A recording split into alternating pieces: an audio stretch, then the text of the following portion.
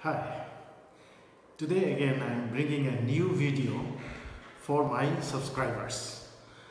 First of all, as an ENT surgeon, I come across many patients asking me about tonsil. So what is tonsil? So tonsil is a great anxiety for many patients when it is being diagnosed, or even before it is being diagnosed, patients diagnose it by themselves. So what exactly is tonsil? When you open your mouth, on each side of your tongue, a little behind, near your uvula, you find two structures, globular structures, rather rounded structures, protruding into the middle of the oral cavity, middle of the mouth. So they are the tonsils. So what exactly are they?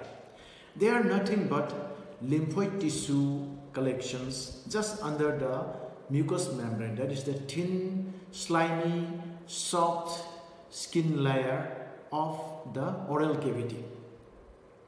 Okay, so what is their function? Their functions are related to the immunity of a person, immune defense mechanism of a person, mainly with the lymphatic system, and it produces a lot of lymphocytes, and these lymphocytes directly come in contact with whatever microorganisms which are coming into the throat along with food, or during inhalation, or during eating anything, or from our breath. When they come into contact with the mucous membrane lining, then they are being taken up inside our body, and these lymphoid tissues try to create defense mechanisms. They are called as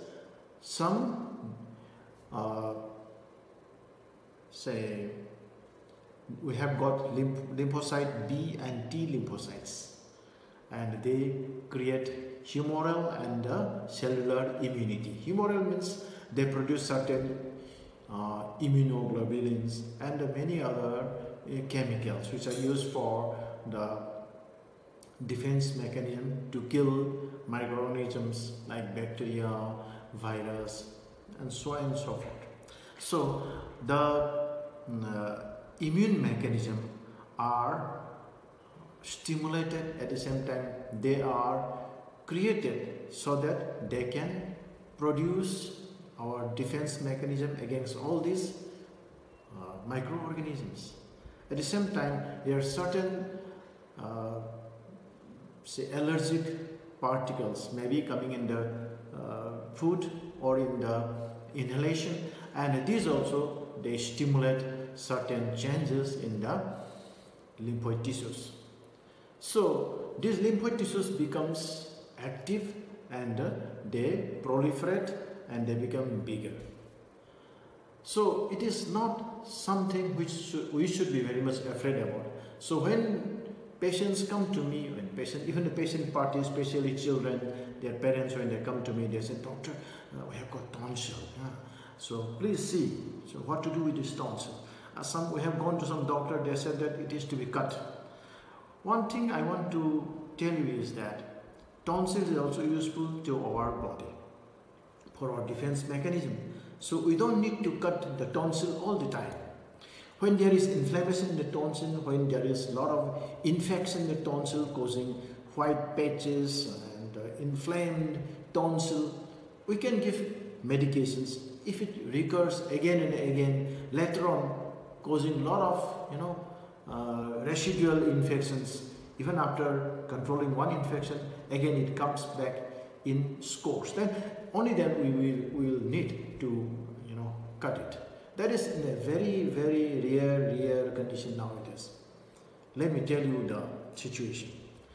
I have been practicing ENT for the last about 30 years. And in my 30 years of practice as ENT surgeon, in the beginning I used to cut a lot of tonsils, and during those days cutting tonsils were very ordinary. It was a very routine thing. But nowadays, for the last about 10 years, I have not cut any tonsil. The reason behind is that I am not seeing patients, rather I am seeing more patients. But we are trying to reduce the number of tonsillectomies nowadays. Unless it is very much needed, we don't cut.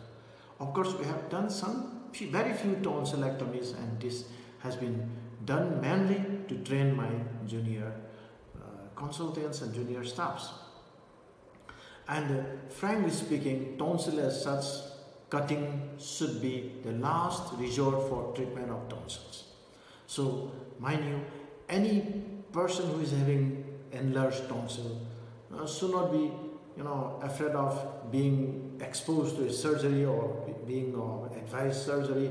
And before that, we have so many options to be done.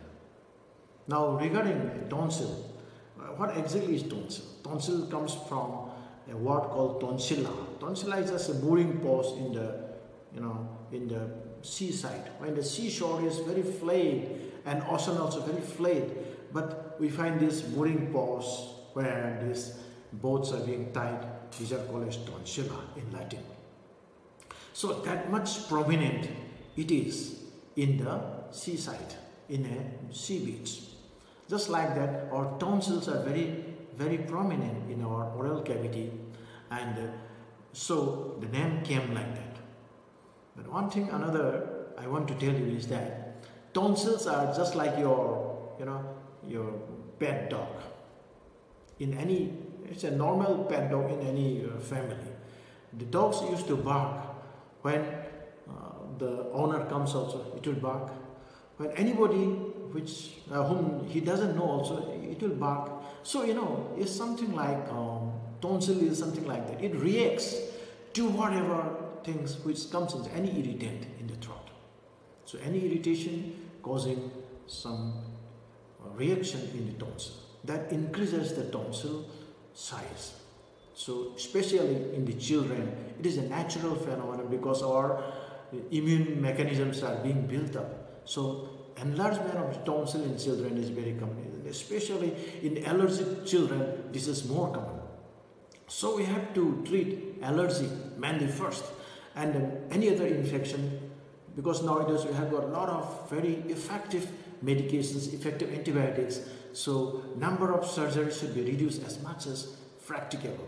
Yes, there are some conditions where child has got mouth bleeding, all blocked nose. In those cases also we should try to reduce the inflammation, like say caused by allergy first, then give some prolonged medication aimed at allergy. Most of the time these children are having this sort of tonsillar enlargement because of allergy, and the second cause is only infection. Infection cannot keep on staying for a long time, especially in a healthy child or healthy patient.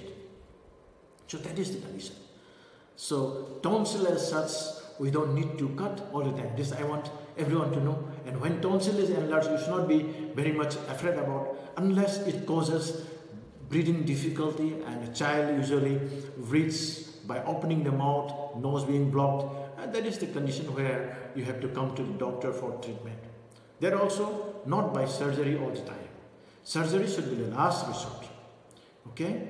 And especially an adult person who never had any tonsil problem in the childhood, now starting enlargement of the tonsil, that is unilateral, only one side, then you have to consult the doctor, because there may be something else.